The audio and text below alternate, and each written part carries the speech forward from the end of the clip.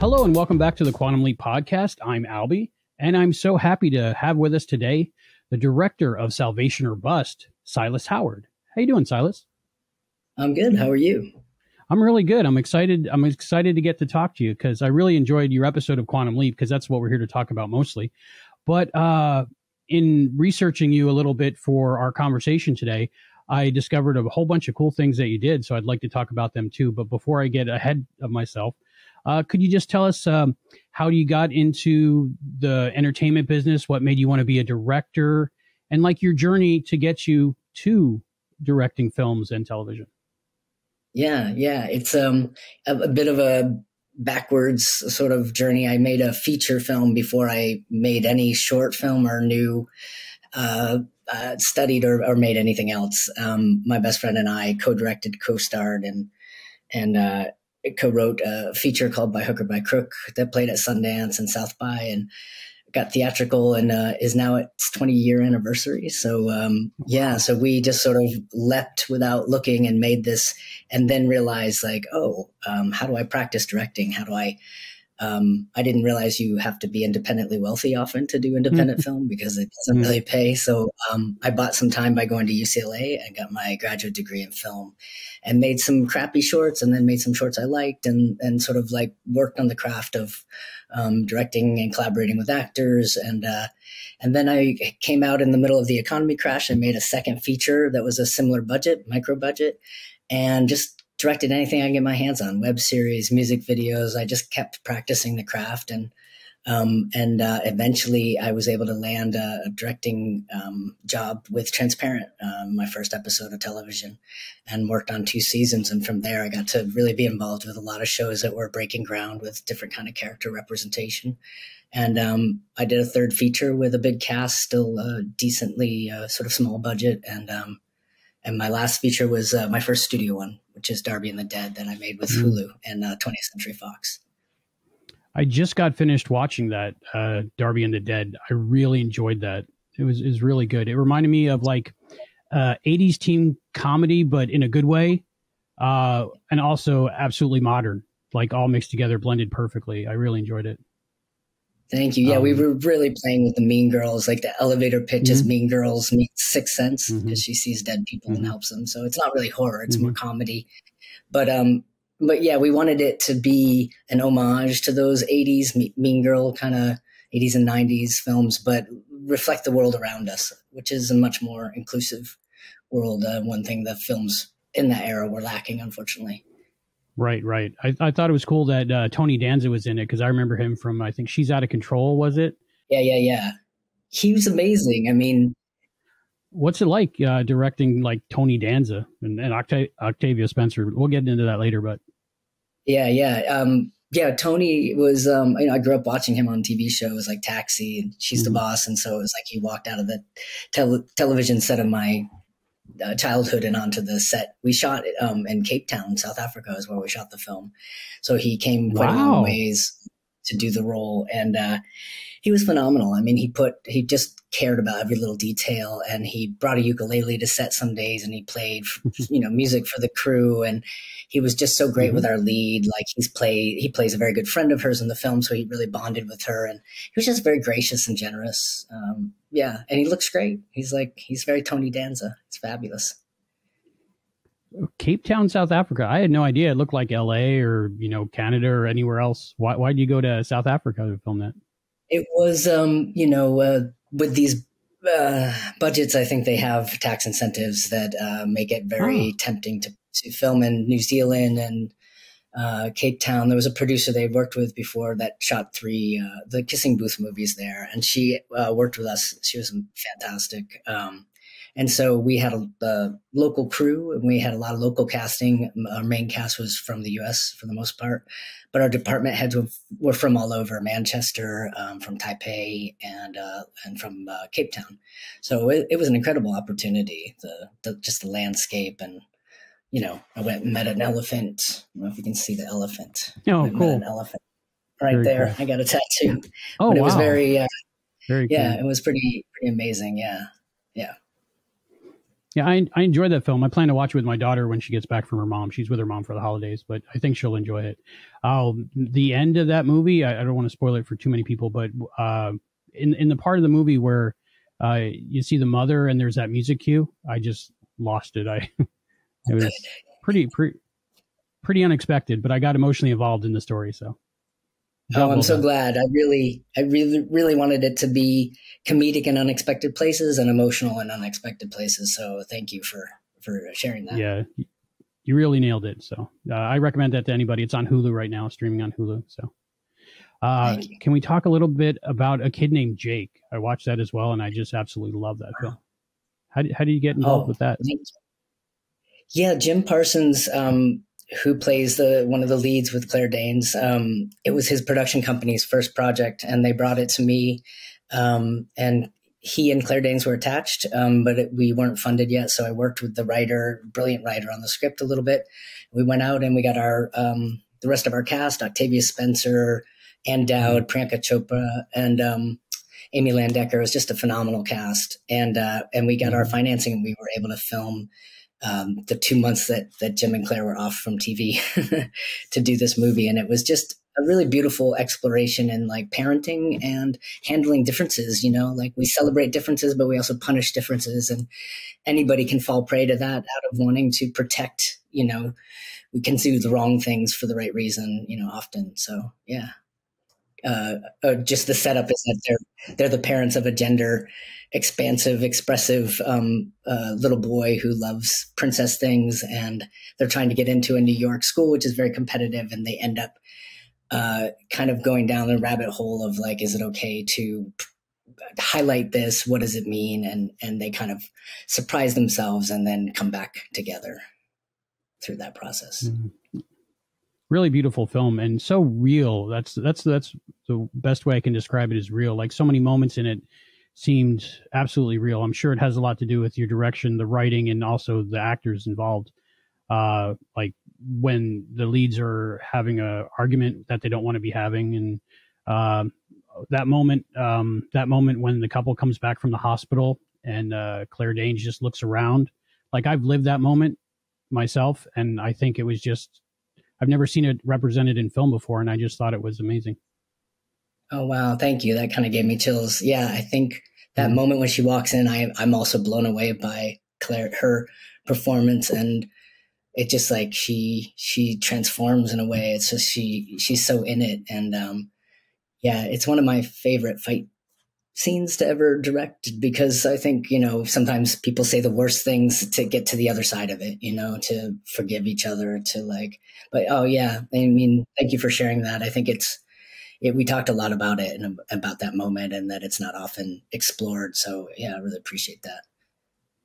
Yeah, it's like you come in your house and you look around and you had all these expectations and goals for the future, and like slowly you're looking around and they're all disappearing. So I think that was handled beautifully. So great film. Thank you. Definitely go check it out. I watched it on Amazon Prime. I'm not sure where else it's available, but it's out there. So it's really worth the watch. Thank you.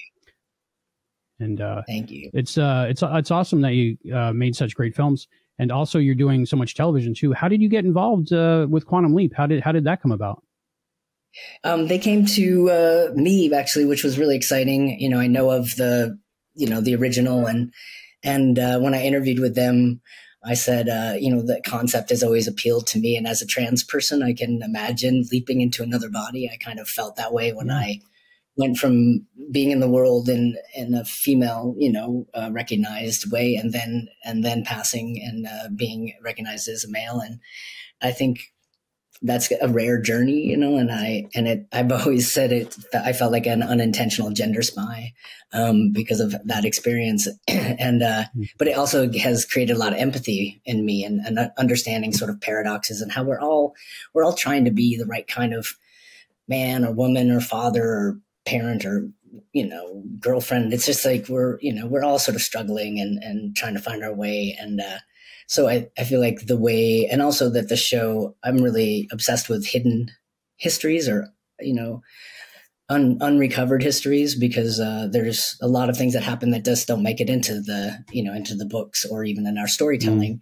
And so Quantum Leap had that appeal to me as well, as just going back and saying like, hey, actually, all of us have been around forever. It's just that either the language wasn't there or it wasn't permissible, to be in front of the screen, in front of the camera, or part of the history books.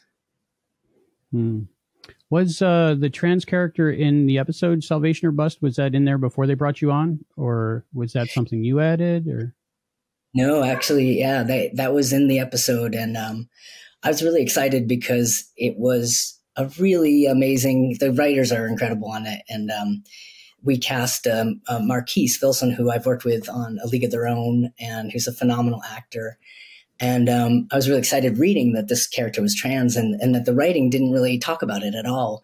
And it was kind of a fun moment to be like, oh, because Marquise, he will definitely be read as male. I don't think anyone would know he was trans. Then we talked about, do we want to tip the scale just a little bit more to hint at it? And that's like such a wonderful luxury because, the fast moving pace of trans representation has been phenomenal, but then there's a lot of complicated things of like, we need you to look trans or we need you to not look trans. And like, it can be kind of, this was done so beautifully where we got to just talk about the nuance and play with what it feels like, and also, there's the intersection of race and gender, in this story. And yeah, it was just fun to do that all through a genre, and through the Old West and what the Old West means to so many people. Yeah, when we watched the episode, we had no idea he was a trans person, and the character either, until we got to interview Marquise. So then we found out. So it brought up so much meaning because we knew there was something there, and it was important, but we weren't sure what. So I think that was great. So yeah, it was really very, very subtle. We just added a little bit about like him talking the way he was born, but same with Darby. There's a character who's trans, and we just mentioned it one time in the locker room and kind of just let it. Oh yeah, let it I laughed. I laughed at that part. She's like still trans. Really yeah, was the actor trans as well? Yeah, absolutely. I didn't have a chance to look. Oh, that's great. Yeah. That's why we talked about it because I was aware. I said to her, yeah, your character is queer, but let's decide if you're out as trans or not. And so we decided together that would be the moment. Did some improv, and I felt like it was just perfect because she still got to be a teenager and a mean girl and all these other things. But we let that just live in the room for a minute, especially the girls' locker room, in particular. So yeah, it was really fun. And same with this. It's it's such a luxury to have stories where the people are people first, and then we, unfold things about their experience as the story moves on. As it should be, I think, yeah. So that was just handled well. That was good. Thanks. So what's it like directing a Western? Were you ever into Westerns? Was that a new thing for you? I mean, it was really the cinematographer is phenomenal, and she unfortunately had COVID our third day in because we planned all these epic, and there were amazing cinematographers that came in. It was just, we had this very Western, playing with shadows, playing with long shadows, playing with a lot of sky and certain angles. Because it's TV, not all of those fancy shots got to live in. We had a nice sort of top down when the horses, when the bad guy comes in and there's just the shadows across the dusty terrain. But we were filming in a 105-degree heat wave. It was an intense week to be on the back lot, but also we were on the back lot. It's the most famous Western set, and it's been in every Western movie, Hollywood Western. And so I felt like we were really, getting to bring our own sort of brand of Western to it, and onto a really iconic set. Yeah. Was that Anna that was the director of photography of that episode? Yeah. Yeah, she's amazing. She's such an artist. And I think she comes from choreography or dance, but I can feel it in her lighting and in her handling of what's in the frame, and, how much story can we get into every frame. So it's really fun. Yeah. What's the collaboration like with you and, say, Anna for that episode? Like, who picks the angles? Who picks the lighting? Like, is it a team effort, or how does that work? Yeah, especially on that show, they have two cinematographers. So the director actually gets to prep the whole time, which is rare in TV. Usually you grab a lunch with the cinematographer and they're exhausted and you just try to like get a few, ideas in front of them. So we get to bond and play and pull references for each other and talk about like strategies for what we were filming. We had a high page count and, a really short amount of time. So that was the other challenge. Like, where do we spend the money and where do we, where do we keep it moving and keep it sparse? So it was a really great collaboration. And the writers too were with us, for any questions, and certainly all through the production. I feel like the little town the actors really bonded together as people outside of their characters too. So that's always fun. Yeah. So little time and such in a rush. Yeah. Normally. Yeah. We got to speak to many of the actors from this episode, and all of them said it was a very fun set and they had an amazing time, and they all were very complimentary of you. Thank you. That's so nice to hear. I feel like, what we do is mostly process. You spend 80% of your time making the thing and then it goes by, like in a bip.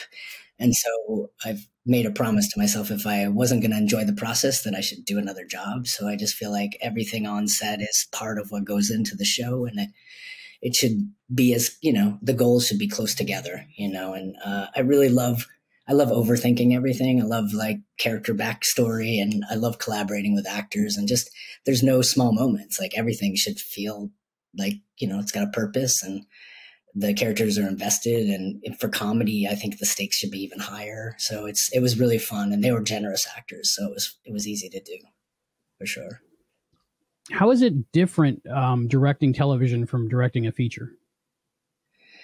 The collaboration is much more weighted towards the writer and the showrunner. So in a feature, the director is pretty much on the hook for making main decisions. They do it in collaboration with the studio as well and producers. But in TV, the writer and show creator hold the big picture, and I come in and I'm like a very fancy nanny for the episodes that they have. And like my job is to make sure I'm thinking of things that maybe they didn't have time to think of, and try to bring my own lens to certain things, but let it be part of the show. Make sure that it's not, that I'm in service to the project. And I think it's great because it teaches me to I get to explore other genres. I get to live in other worlds that I wouldn't necessarily build myself. And then I get to bring that practice to my films, by stretching in different directions creatively. And it's just fast. You gotta keep your pace up. Yeah. Would you do another Quantum Leap if they offered it to you? Oh, totally. It was a really wonderful team. I mean, from the top down, really, Martin and, just Ben and Derek, the writers, it was just and Anna, such a great team. And I love that they had a philosophy of, to not do any harm. Like even the horses, they didn't want to do this certain stunt that is like a really stressful thing for horses to do, especially in a heat wave. And I just love that. I thought that was just such a great philosophy to do, especially in an industry that's not been known for being super kind to people or animals for the most part. So yeah, definitely. Kindness to the people involved. And the cast, yeah, that's amazing. Yeah. Yeah. What was was that like? The long hours with that cast and Ray and Caitlin? Oh, Ray and Caitlin. I mean, the whole team. I was sad I didn't get to work with all the rest of the headquarter team as much as, but they were so delightful, and they were bonding with each other. It was like episode 5, everybody's kind of gelling. And Ray and Caitlin, their chemistry is amazing. It's really, really fun. Just they had great sense of humor. And even though it was just hot as hell and long hours, they're pretty badass. They were just really a delight. Mm-hmm. Yeah. When we spoke to Eddie Park, I think his name is, he was telling us so many fun stories. Do you have any fun stories from the set? God, we have, I guess this isn't necessarily a fun story, but we were really running behind, and it was downpour raining, and we were supposed to film outside. And so we just designed this kind of shot that Caitlin, because her character is not seen. And so she was like, instead of standing next to Ray, why don't I move? And I was like, oh yeah, you can be anywhere, then she can be talking about the characters behind them, looking and pointing and saying to him, like, this person can build an explosive, this person can do that. And then they are looking at each other, and that longing for each other plays, and just a more dynamic frame. And we kind of filmed it almost in a wonder with the rain in the background. Was really just like a fun discovery that we did as a group. It was really like we added a little improv, and I think those are rare finds in TV where you have a little room to play around. And so, yeah, that was a fun collaboration. And to have Caitlin's character be able to have a different way of interacting with Ray was fun.